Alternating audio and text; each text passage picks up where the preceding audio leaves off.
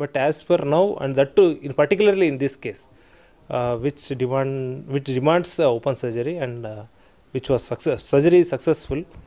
And one more thing, what I would like to mention is, this is possible in this type of hospital only, because this is all done under one divine power, and that will only decide the outcome.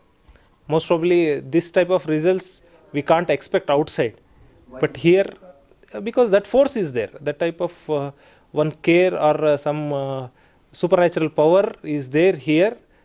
That's why it is happening. That's what we feel. We all feel here, and that is because of Swami.